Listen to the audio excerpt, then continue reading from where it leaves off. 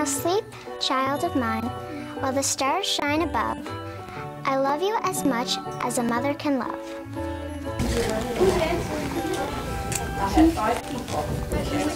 And I like her because she's gentle and she's comfortable with kids. I like how she actually listens to you, and she, like I said, doesn't get you frustrated because she can't like say to you, you're wrong, you're wrong, you're wrong, start over, you can't do it. She would be there and, you know, she would be listening to you, and she loves you. I liked it because when you said something wrong or you pronounced something wrong, she didn't say you're saying that wrong. Does reading to a dog seem funny to you? Well, a little bit, but if you think about it, like, they're just there to help you get comfortable reading.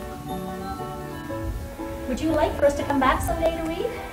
Yes, that would be fun. A number of years ago, I was working at a school as principal, and we had a couple of students with autism.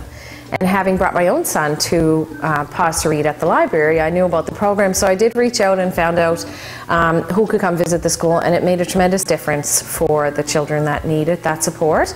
A lot of other kids did get to see the dogs at a time, but in the meantime, those students that really need that therapy were able to benefit from it. That's a good girl, eh?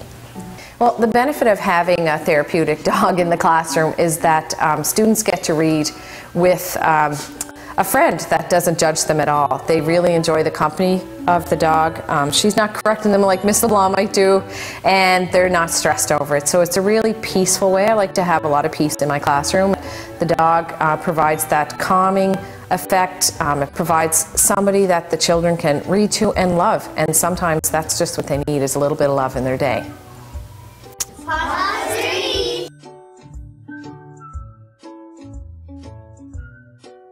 Aren't you a sweet little thing?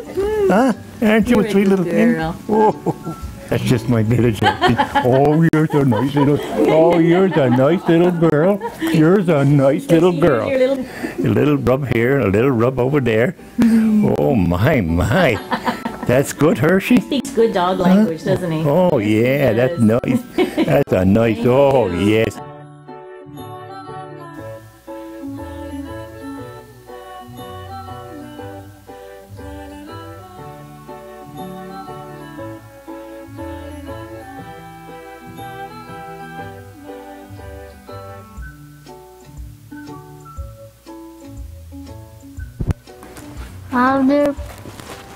I'll do Eggs? eggs, and I'll do chicks. Awesome. High five me.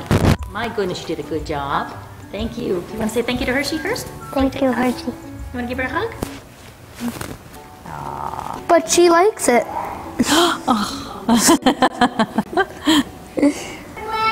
My dog ate my homework. Did you ever eat homework before? Did you ever eat homework before? I love you, Mom. That one's my favorite. High five, buddy. Thank you very much. I Thanks. appreciate that. Hershey's such a nice dog. Oh, thank you. Touch this. Gentle. Nice. Oh, what a nice boy. Good job. He was smiling. Oh, they taste Now we good eat, too. yep. They taste good too. Yep. 1, 2. Buckle my shoe. 3, 4.